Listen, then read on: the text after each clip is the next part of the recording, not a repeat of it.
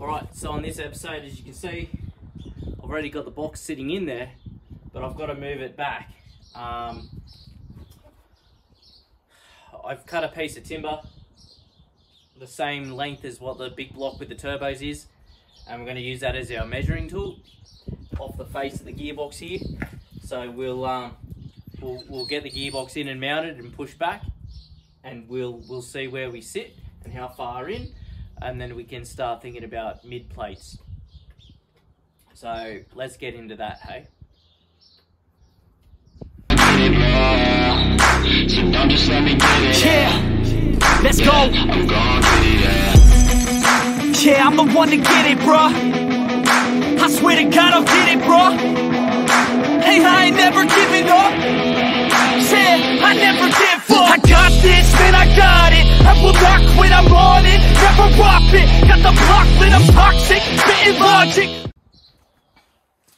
Alright, so as you can see, I've got our bit of timber here, and when I line that up on the box, I don't know if you can see, probably not, but it lines up with the front of the radiator support, which is not going to be suffice. Everything will fit behind, but I still want to get this box back further, so we're going to have to try and push it back and see how far we can get it, and then hopefully we can solid mount this mid plate to the firewall here along that way, and it'll give us a sturdy base for it. So we can fasten it to the chassis. This will be closed in, obviously, bolted inside with some spreader plates and everything like that, and then we'll still, because it's further out, we'll still have access to grab the two top bolts, and everything will just fit. So let's grab a look underneath and we'll see what we're looking at. But we're trying to fit a lot of engine and turbo into a very, very small bay. So let's see how we go here.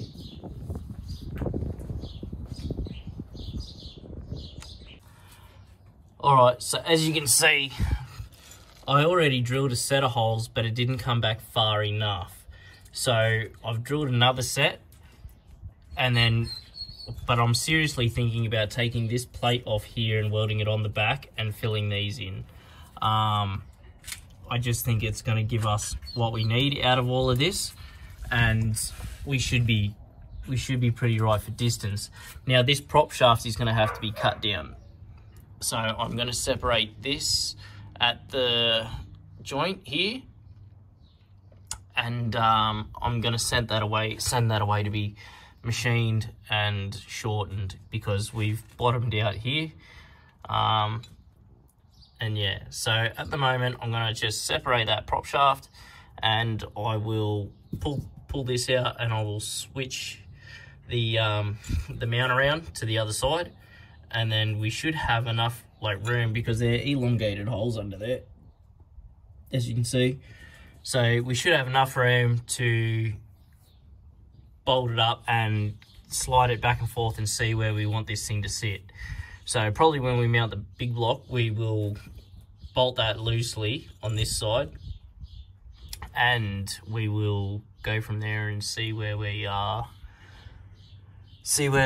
in the way of mounting positions, and then go from there. We can mount the mid plate. So I'll get into that, and then when you join me next time, it'll be around the other way. A few moments later.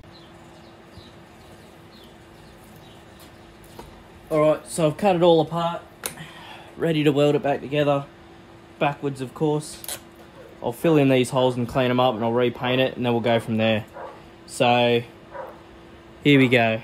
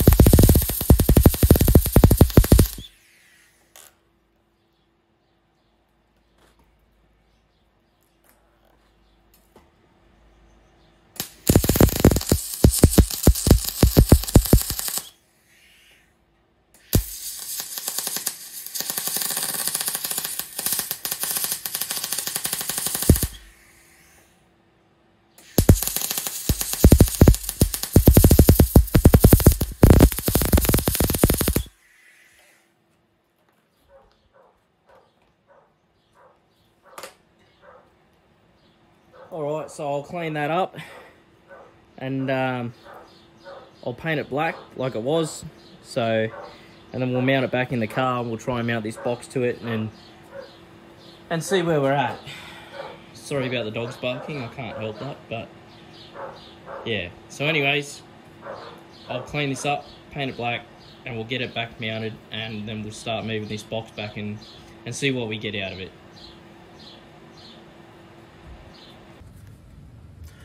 Alright, so here we are. I've got it bolted up. I've reversed the mount, as you can see there. I bought some smaller high tensile bolts, put them in.